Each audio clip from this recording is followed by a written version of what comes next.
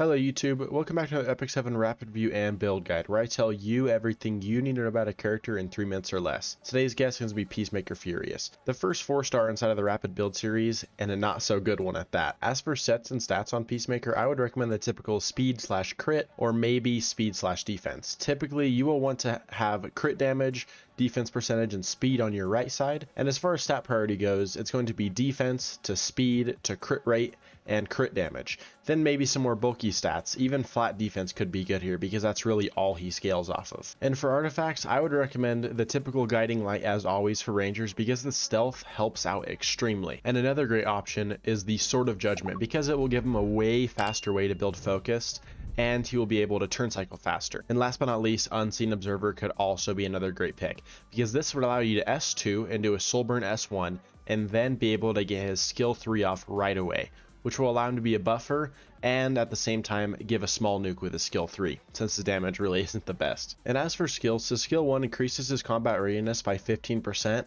When it is used on his own turn, it has a 40% chance to grant an extra attack with the same skill.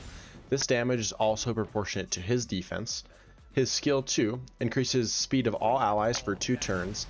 This also grants Fury for 3 turns before granting an extra turn.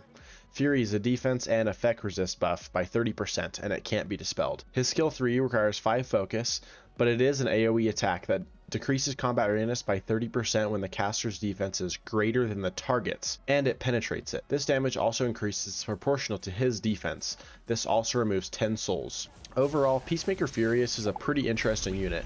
I wouldn't say it's very good, but he can be a user of those off defense pieces. He will mostly be used against units that bring Toggahels because of his soul removing mechanics. I would say a major problem with him is that his 5-star awakening is attack and it's not defense, and he really does need all the defense he can get. As I said earlier, he does need some buffs to his multipliers to be effective because the damage just isn't there, even with his own Fury defense buff and someone like A. Ross's defense buff. But other than that, if you guys did enjoy this video, please make sure to hit that like and subscribe button as it helps me make more videos just like these, and we'll see you in the next one. Peace.